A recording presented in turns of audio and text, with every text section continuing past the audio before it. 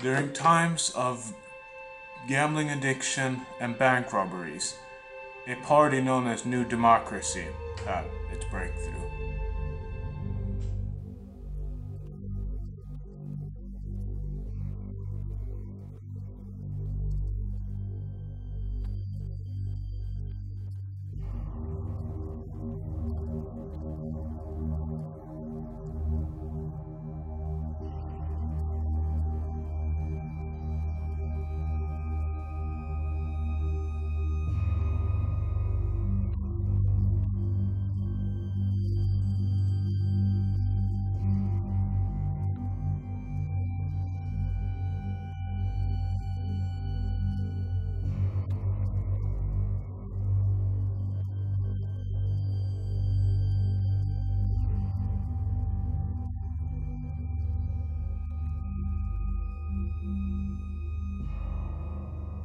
John had strong hate towards immigrants. These beliefs was what motivated John to start killing them, even though he partly was an immigrant himself. He hoped this would scare the immigrants away from Sweden. Why he had such a strong hate for immigrants, it's not very clear.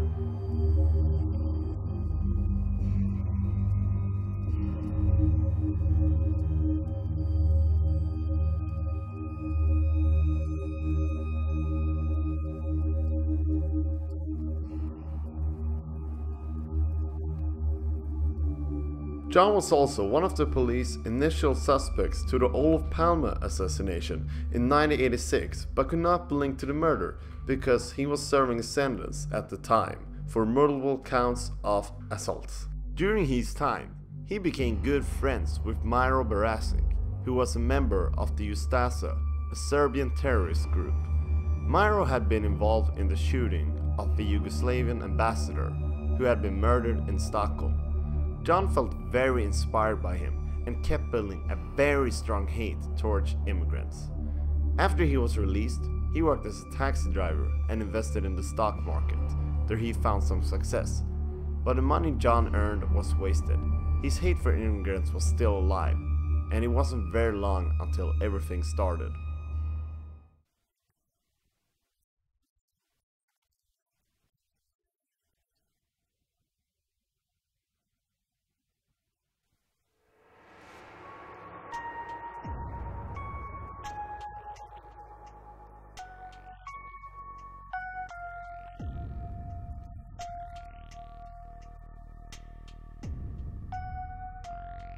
Between August 1991 to January 1992, John Asanius shot a total of 11 people.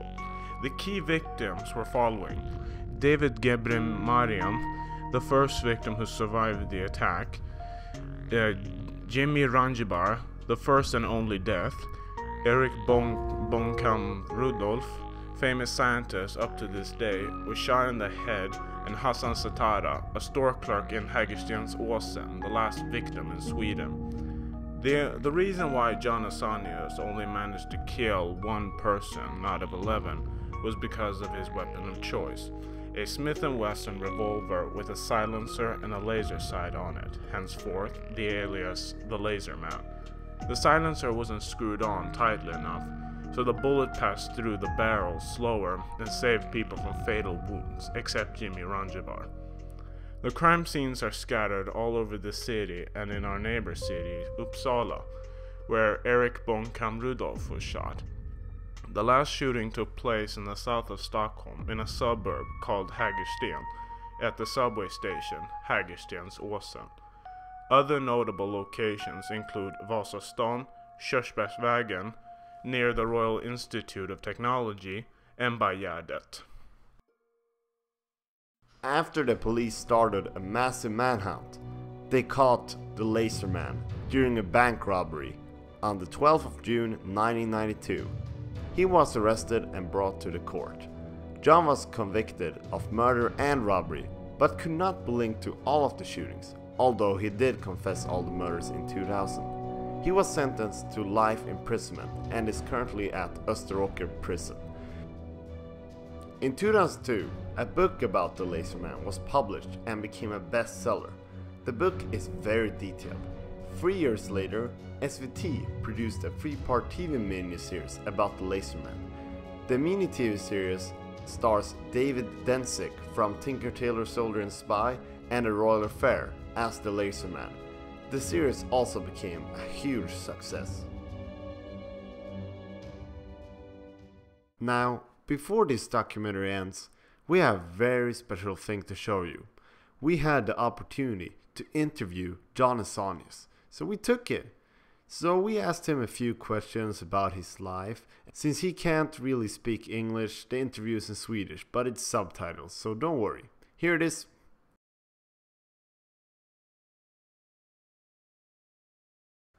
Hej John! Hej. Tjena John! Jo, idag har jag några frågor att ställa dig. Ja, okej. Och vi börjar med en fråga som lyder så här. Hur är svenska fängelset? Ja, alltså, jag har varit på några, Kumla, Tidaholm. Men här på Österåker tycker jag det är bra. Jaha, okej. Men är det svårt att leva där? Ja, man måste ha en plan. Det är viktigt att man blir placerad på en lugn avdelning där man får vara i fred med sitt. Gärna med äldre killar. Det finns så många ungtuppar i fängelse som har så mycket att bevisa. Sånt orkar jag inte med. Ja, okej. Men har du någon kontakt med resten av världen då, förutom fängelset? Jag har en blogg, får en del besök på den. Journalister hör av sig ganska ofta. Ibland ställer jag upp på en intervju. Sådär, det är det.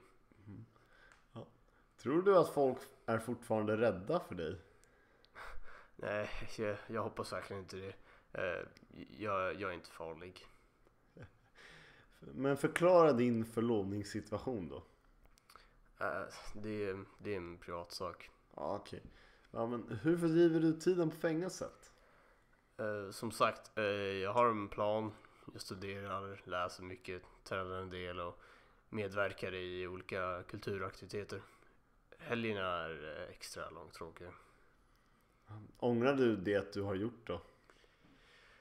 Ja, jag ångrar mig djupt. Jag har erkänt mina brott och bearbetat mitt hat. Att vara fri från hat är en underbar känsla och en stor lättnad. Tror du att du kommer leva år 2030 när du släpps?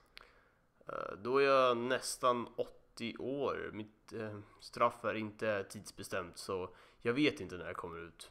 Jag tar ett år i taget. Okej, ja, det där var alla frågor. Tack så mycket för att du ställde upp på intervjun. Ja, varsågod.